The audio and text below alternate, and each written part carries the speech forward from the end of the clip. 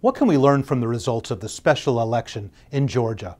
That's the race for a House seat from the Atlanta area that drew a lot of money and a lot of attention from Democrats and Republicans around the country. Instead of the Democrat winning the seat outright, we have a June runoff between a Democrat and a Republican. What does this race tell us? Well, three things. One, Democrats might be able to take the House, but it's not going to be easy. This was a district that they need to put in play if they're going to make big gains next year. Donald Trump won this district by only 1.5%, and Democrats put more than $8 million into their candidate, Jon Ossoff, and yet he fell short of an outright win. Second, Republicans do have reasons to worry.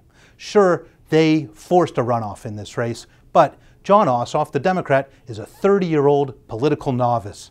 He doesn't even live in the district. He grew up there, but he couldn't vote for himself on Tuesday. And yet, he raised a lot of money and made the race very competitive. Not enough energy to put him over the top, but there's Democratic energy out there, and Republicans need to keep that in mind.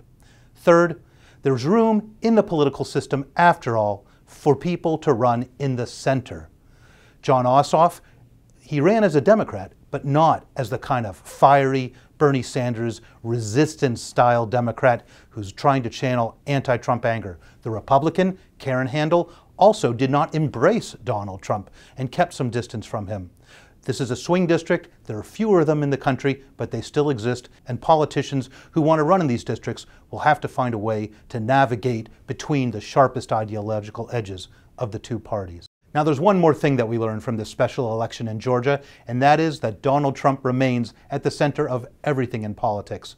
Whether they were picking a Republican or a Democrat on the ballot, voters told us that their vote was a sign of support or opposition to Donald Trump.